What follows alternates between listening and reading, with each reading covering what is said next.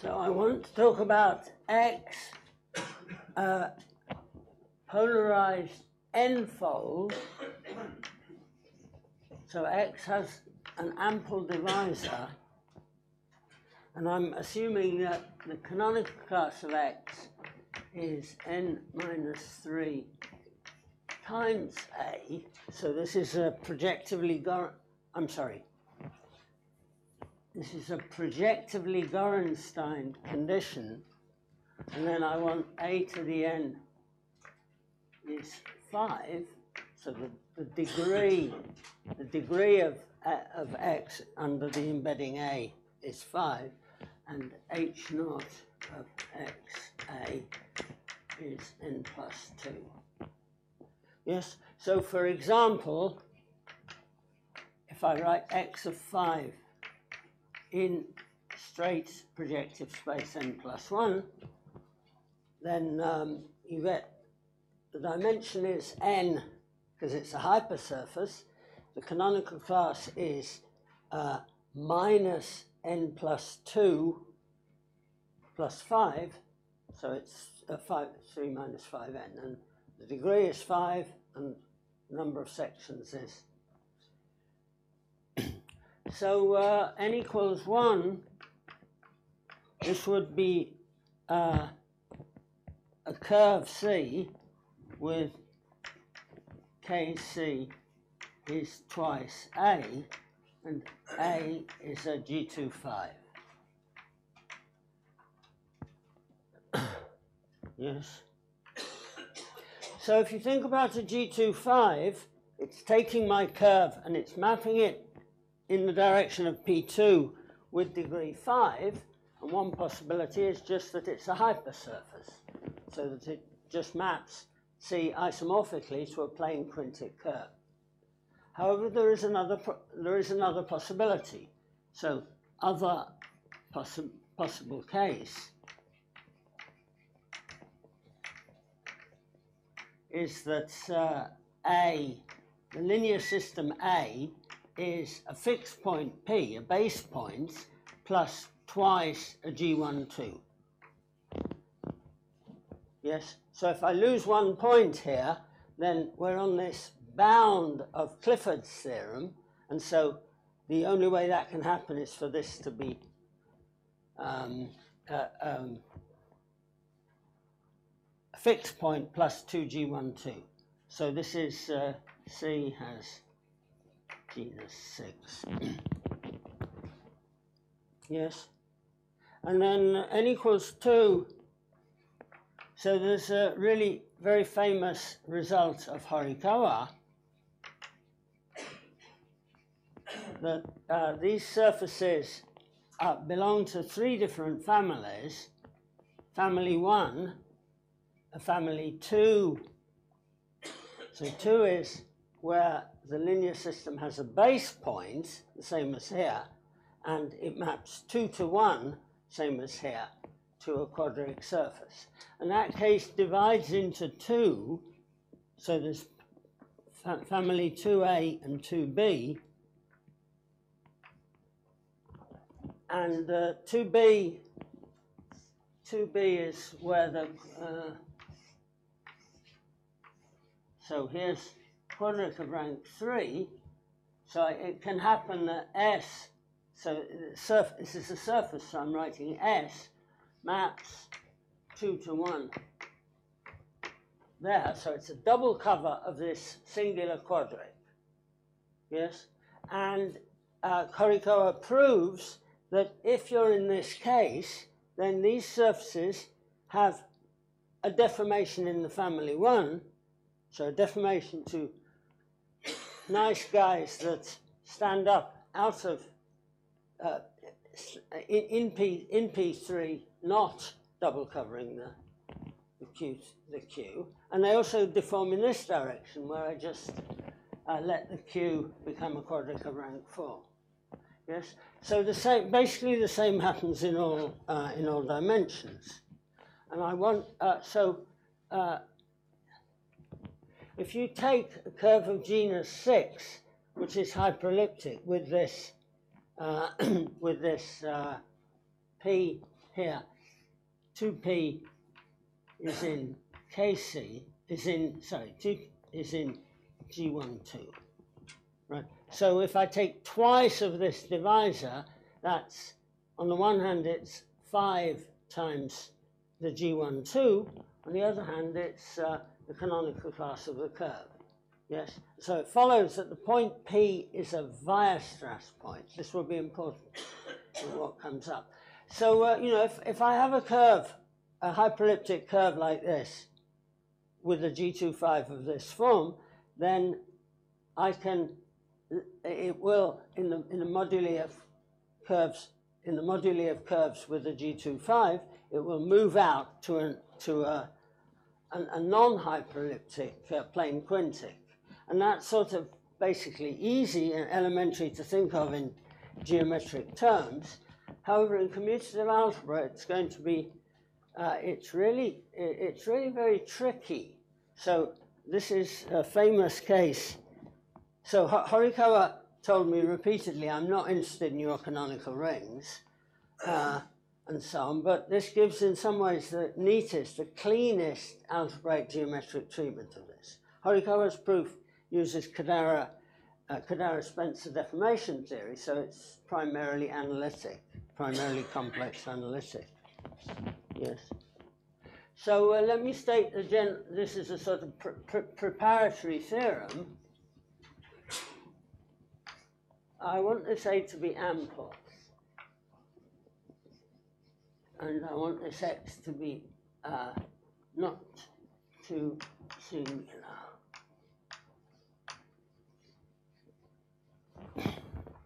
So theorem X, so either A is free and defines an isomorphism X isomorphic under the embedding A to X of 5 in P n plus 1, or A has a single transverse base point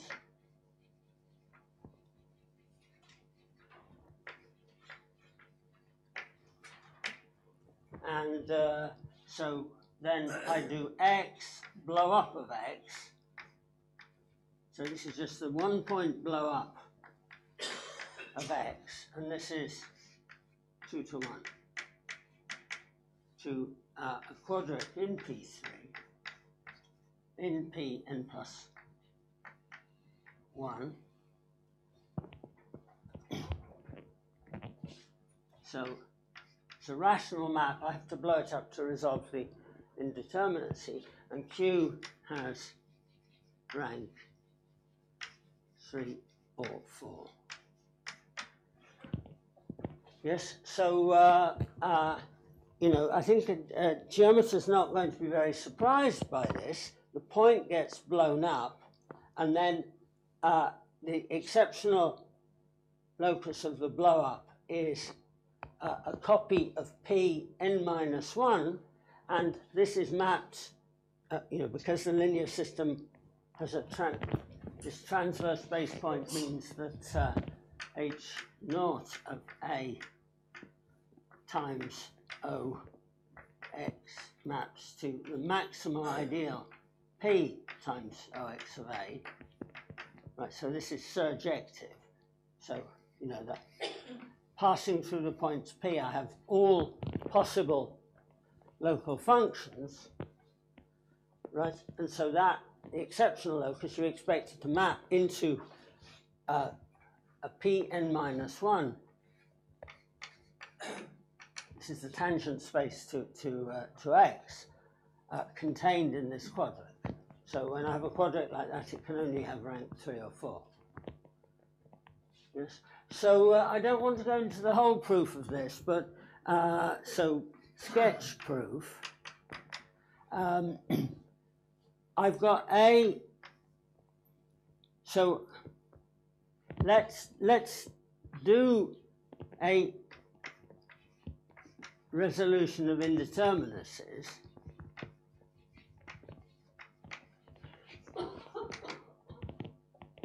then I get this, I can do sigma upper star of A,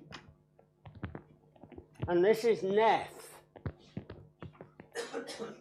because it's the pullback of an ample divisor on X, and at the same time I can write sigma upper star A is a mobile, what do I want to write? A mobile linear system plus a base divisor. So this is a free linear system, and this one is fixed. Yes, so after resolving indeterminacy, I can arrange the base locus to be a divisor, right? And then we calculate sigma upper star A to the power of n is 5, so that's just the assumption. And then, so I want to write this as, so this is m plus b to the n, and the point is that m plus b is nef, and also m is nef. And so I want to write this greater than, and then in the middle I'm going to write b plus m plus b to the power of r minus I times m to the I. Yes, so I'm starting off with this number, which is 5, and at the end I'm getting down to m to the power of n. Yes, so this is a free linear system. This m to the n is, if the map were birational, it would be the degree of the image. If the map is finite to 1, it'll be the degree of the map times the degree of the image.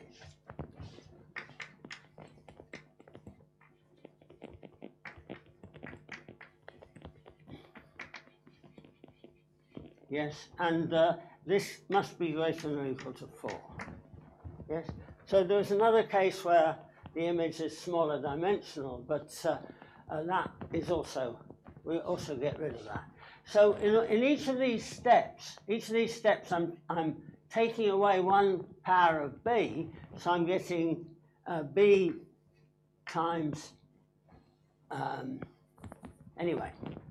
So this chain of inequalities has only one solution.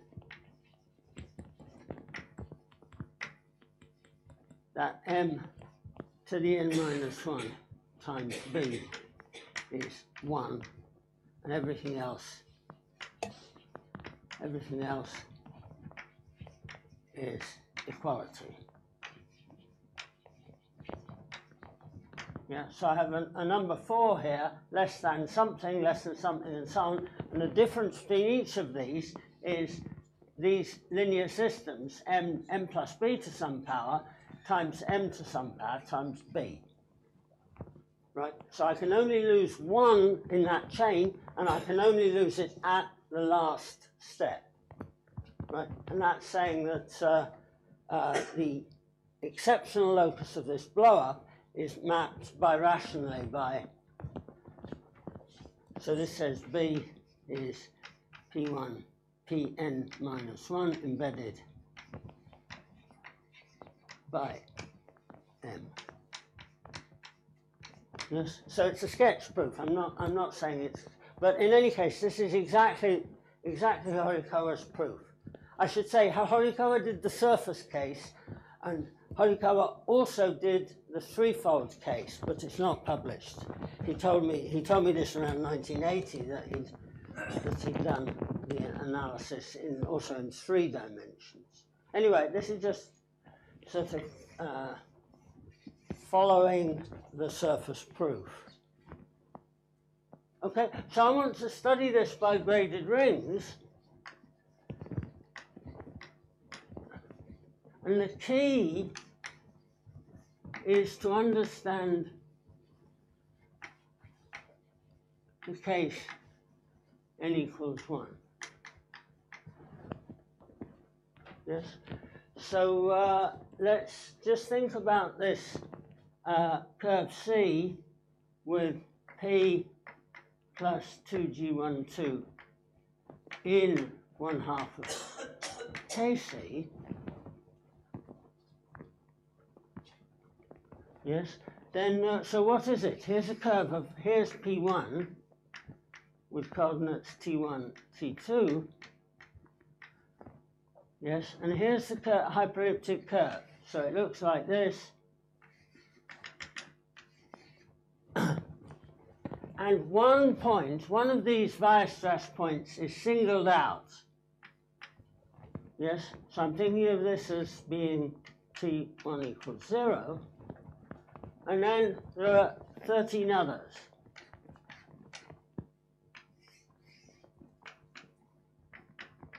So I'm writing the Weierstrass points there. So this is a general hyperelliptic curve. Everybody should know this picture. That means I've only got 10 minutes. Okay, so I'm going to write U for OC in OC of P. Yes, so this is just the constant section of O of P. This is a line bundle, and this is a section of the line bundle that does not generate it at P. Yes, so this embedding, if you think of this as a section of a line bundle, has a 0 at P. Yes, and then there's another guy, which is V OC included in OC of P2 plus P14. Yeah, the other Weierstrass points.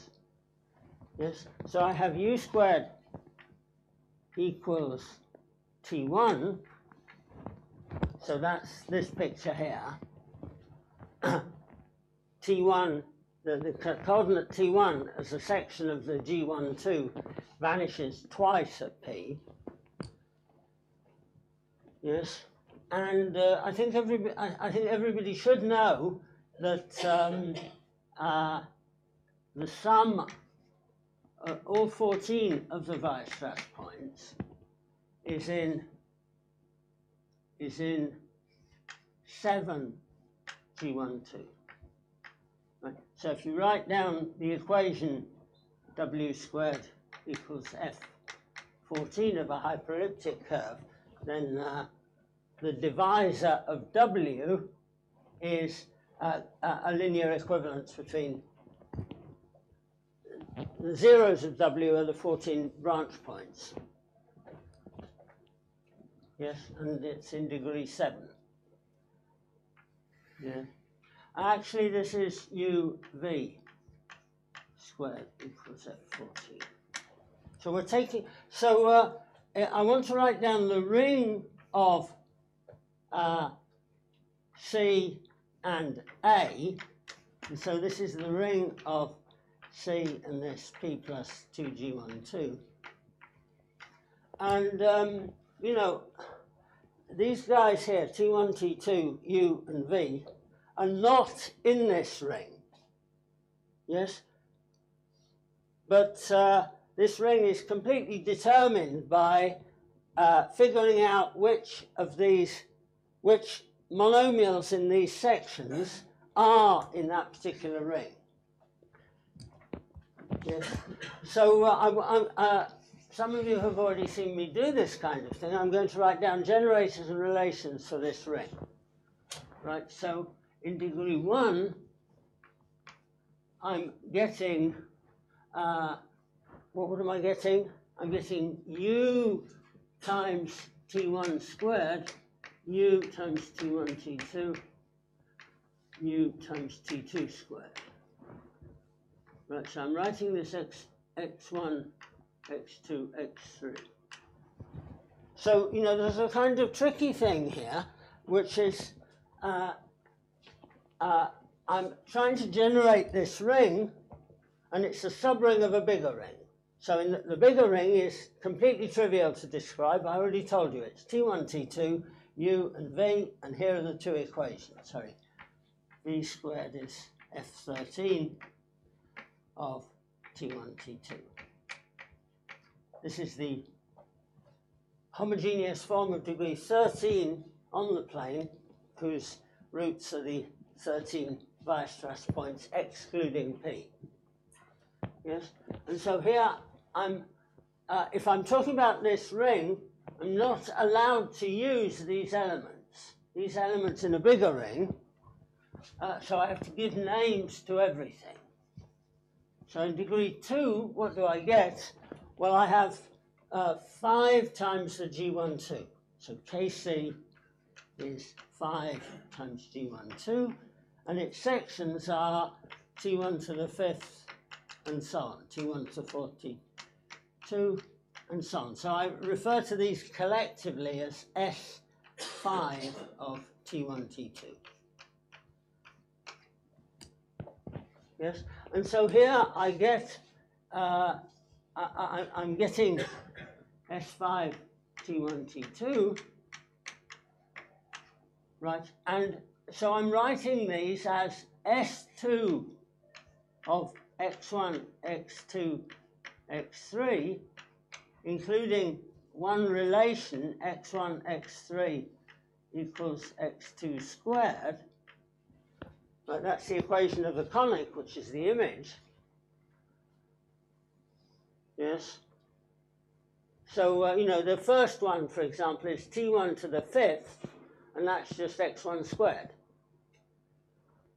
Yes. And so, of these 6 elements, I already own 5 of them. I own quadratic monomials in these, modulo this one relation. On the other hand, I don't own T2 to the 5th. Right, so I call that Y. Yes, and then in degree 3, so what do we own? What do we have in degree 3? We have U times S7 of T1, T2. Yes, so the next thing up here is P plus 7G12. Yes, but we also have a V times T1 and V times T2. Yes, so because of this, the 13 remaining Weierstrass points plus one copy of the G12 are also in this linear system 7 plus 2pg.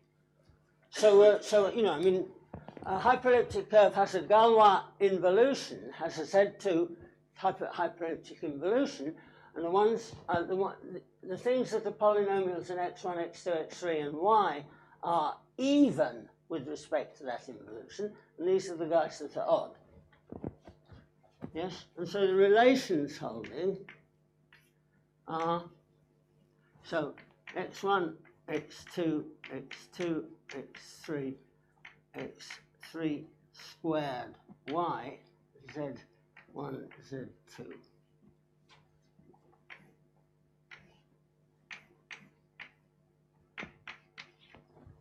Those 2 by 2 minors, there are 6 2 by 2 minors there. One of them is x1, x3 equals x2 squared, so I've already drawn attention to. And they're just saying that the ratio T1 to T2 is this common ratio. Yes, so that's 6 equations. And then there are 3 more, namely z1 squared, z1, z2, and z2 squared. So these are just, you know, the intersection of my ring with the equation, with the ideal holding in the bigger ring. And so this is, so I write down, here I write down T1 squared F13, yes, T1, T2, F13. T2 squared. F13. Right, and then I'm going to write square brackets.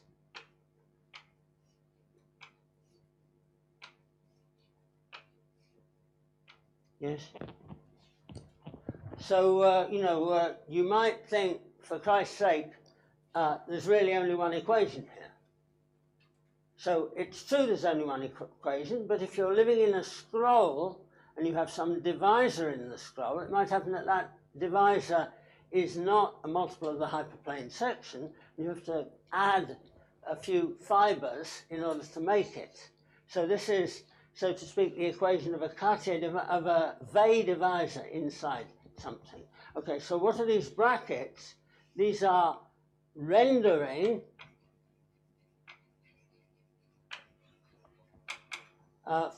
these forms of degree 15 in x1, x2, and y. Yes. So I want to think of these anyway. And the choice of these different renditions is important. It looks completely trivial, but it's the thing that differentiates the Horikawa type 1 and 2b family from the Horikawa type 2a and 2b families. So I'm going to try and say this sort of slowly and patiently. So, so what I'm going to do is this. I take this F13 of T1, T2, and so everything in there is, the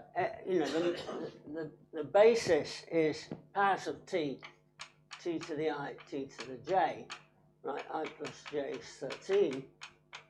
And every one of these guys has either I is greater than or equal to 10, or J is greater than or equal to 5. Yes? There's even a little overlap. Yes?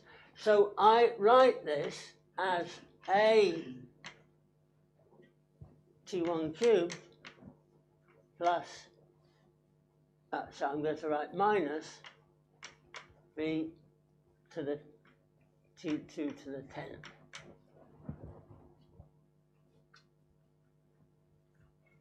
Yes?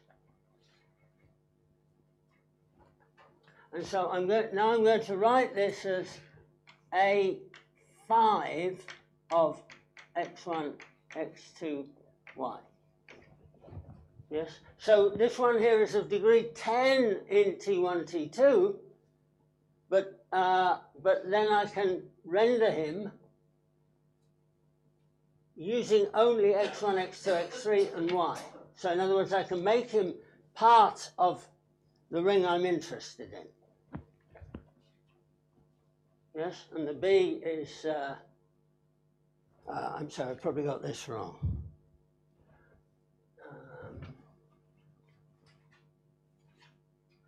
This is of degree 10 in, this is A2. Oh, sorry, let me,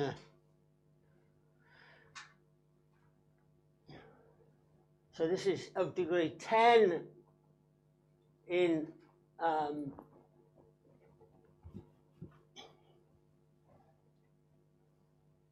sorry, I'm trying to, this is of degree 10 in T1, T2, and so it's homogeneous of weighted degree 2 in x1, x2, and y. Yes, and this one is of degree 5 in T1, T2. Right, so it's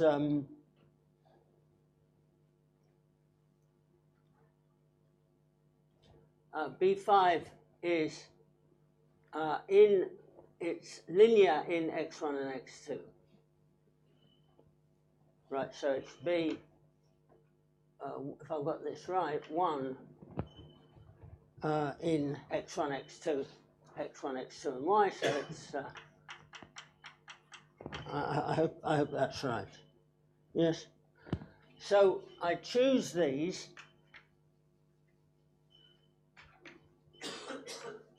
Without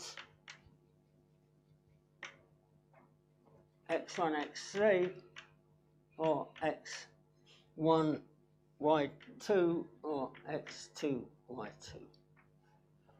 So y is y2. So there'll be a y1. I'll introduce a y1 artificially later. That's why I'm just doing this. So that's just because if without these monomials, if ever I see x1, x3, I can just replace him by x2 squared. If ever I see x1, y2, I can replace him by whatever it is, x2 cubed.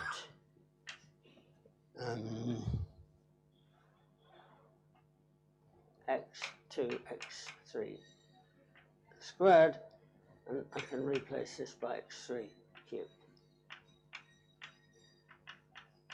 Yes. So I'm working in a, you know, I'm essentially doing a ring of invariants here. I'm taking only elements of degree in T1, degree in T1 and T2 of degree divisible by 5. Right? And there's a choice here. Yes. So, hence, I can write Z1, Z2, the equations for Z1, Z2 in the form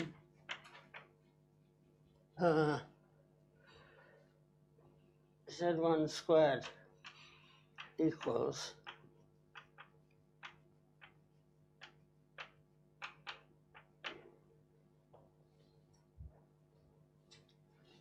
A x1 minus b x3 to the fourth, a x2 minus b x3 squared by 2, a x3 minus b y2 squared.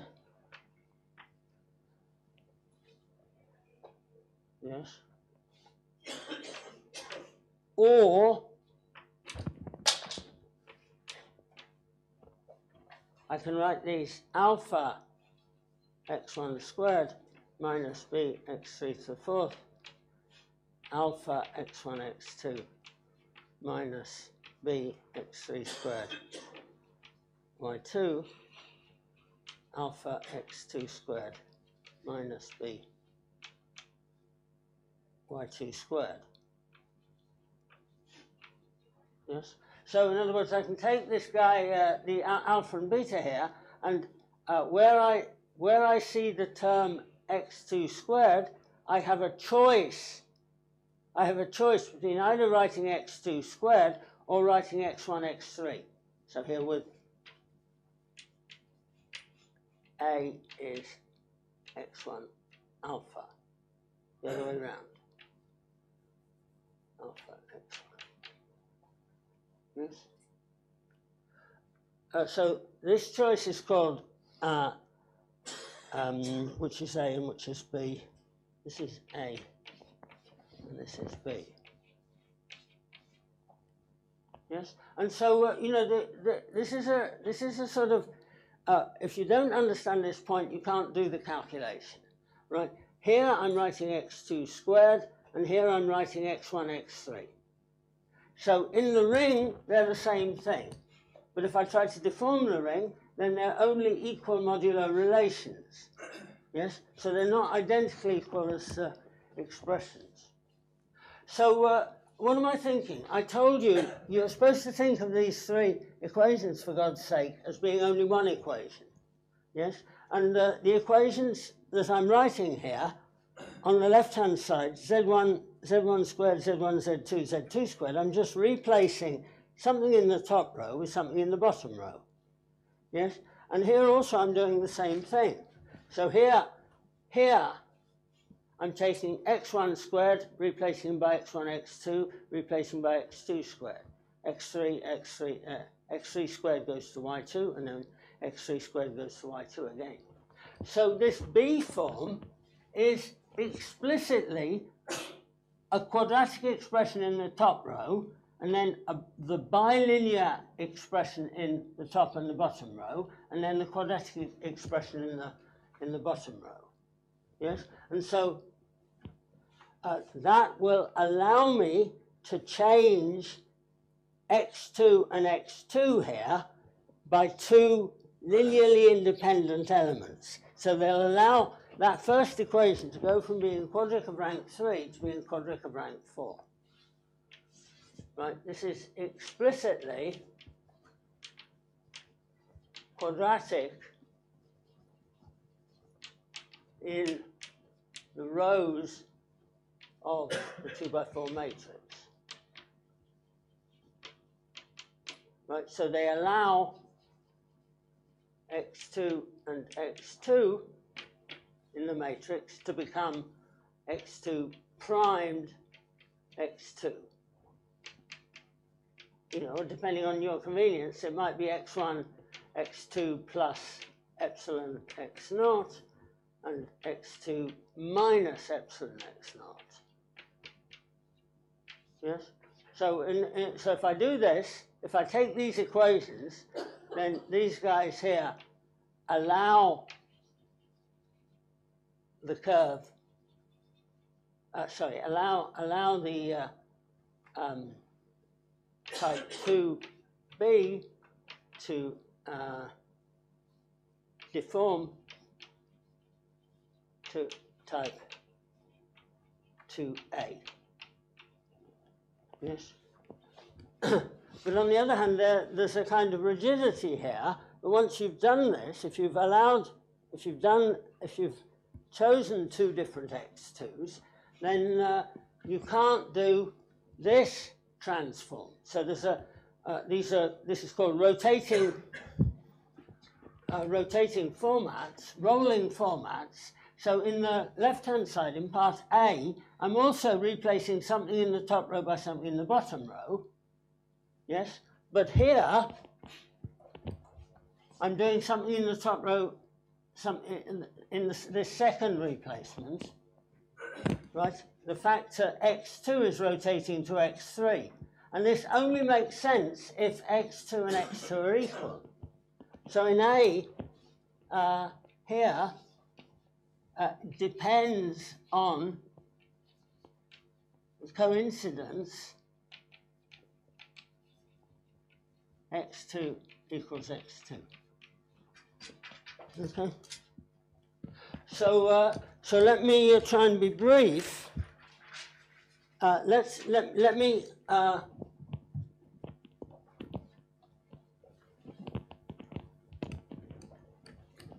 so I'm finding a way of writing the equations for the curve that will also give the equations for the n-fold. Right, so write down wedge 2 of x1, x2, x2, x3.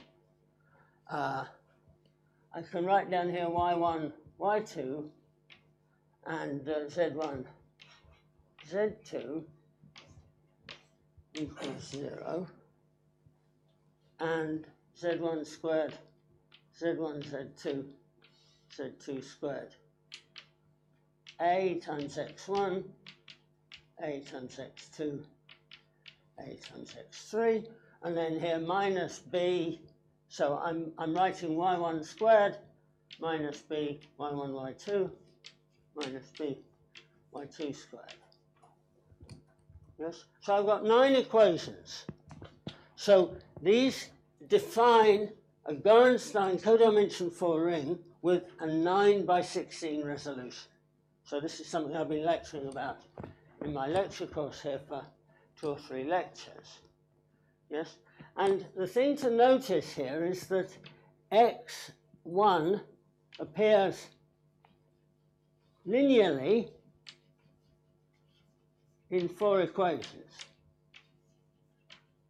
Right? Only appears. The only place, because I've sort of written A here as some kind of token,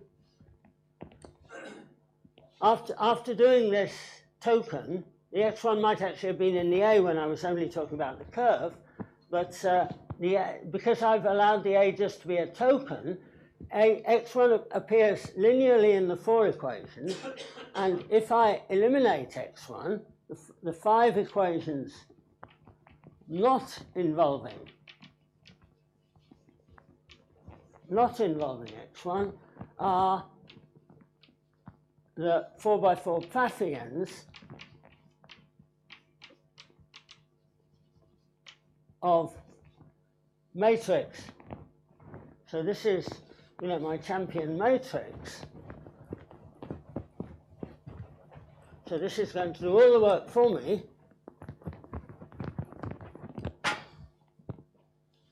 M is 0, x2, x3 squared, z1, x3, y2, z2. Okay, this is y1. And z2 minus b, y2 minus a. Yes? So I said several times in my lecture course, this is how I write a 5x5 matrix. Yes? So you might be sort of disappointed that it's only 4x4. It's a 5x5 matrix. This has got zeros down the diagonal, and it's got anti-symmetric entries here. So this entry is M12, right? And this entry is M45. Yes? So Pfaffians. To calculate a Pfaffian, I do, involving M12, I do M12 times Z, which is 0, and then x2, y2, x minus y1. So it's sort of basically 2 by 2 minus, and then this 0 times something, right? And so these equations just give that part of the matrix, yes? So the ones, in order to avoid, in order to eliminate x1, I'm crossing this out, and then there are 3 other equations, two other equations. So the Pfaffians, where I cancel that row, so that's minus, so x3 times minus a, minus y2 times minus by2 plus z2 squared. Right, so that's this equation. Yes, and then z1, z2, if I do that, then I get equation z1, z2 is y1 minus y1 b2 and plus a2 y1. Yes, so I get these 2 equations here as the Pfaffians. Right? And x1 multiplies. So in this game, I told you x1 appears only linearly. He appears multiplying x3, y2, z2, and a. Yes? And so you'll notice in this matrix, the 4x4 block, the 4x4 bottom block there, consists of elements in this matrix. Yes? So x1 appears linearly in 4 equations, and x3, the entries mij with ij not equal to 1 are in ideal x3, y2, z2, and a. Yes? And so this is, so the whole ring, including x, is Gorenstein unprojection.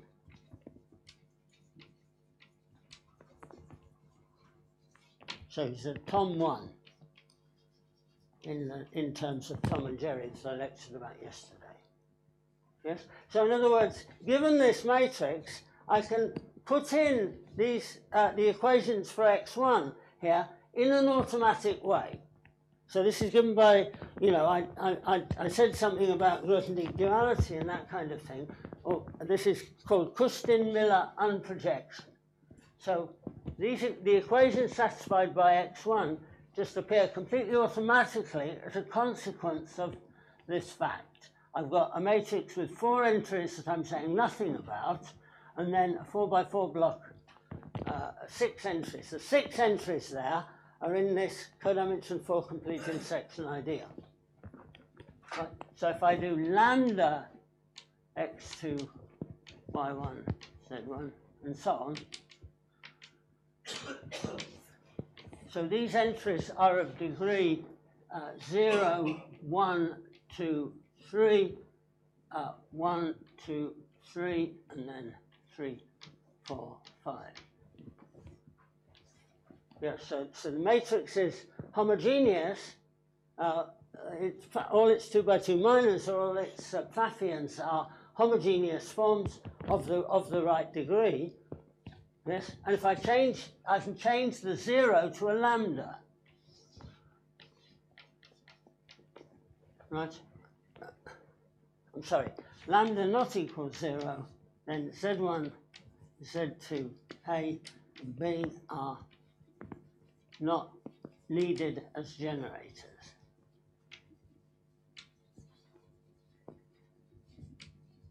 Yes? So this is the thing that gives rise to the, you know, the allowing the hyperelliptic curve to stand up out of the plane instead of being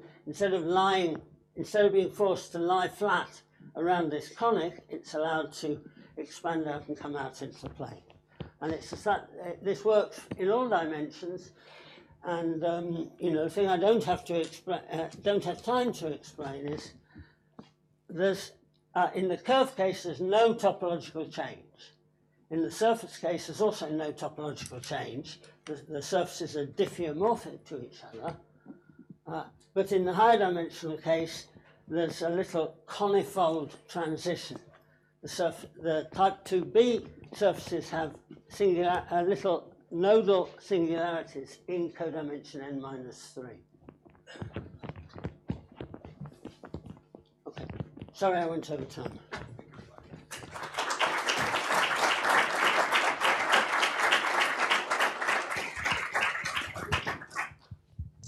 Questions or comments?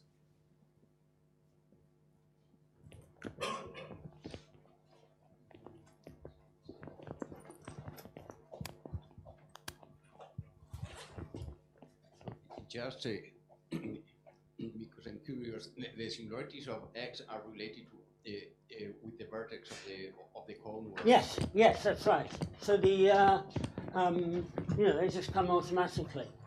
You know, a singular quadric looks like this. So you know, this vertex is of dimension n-3 or n-2, according as you're in one case or another. And then, you know, I get in the threefold case, I'm talking about Calabi-Yau varieties, and the type 2b kind have 2 nodes, right? So this is the thing called conifold transition. I'm passing from the type 2a varieties, where non-singular Calabi-Yaus, they pass to 2b and acquire these 2 little nodes, and at the same time, instead of having these 2 divisor classes corresponding to a quadric of rank 4, they only have 1 divisor class. Right? And then when I go out to a non-singular quintic, of course, now you know, by Lefschetz's theory, they only have class group 1. And so you know, this is an important point. I'm not completely sure whether Horikawa understood this, but you know, I mean, he did most of this analysis. He knew how to do the Calabi-Yaus, but he may not have noticed, you know, conifold transitions weren't in fashion at the time. Yes. More questions?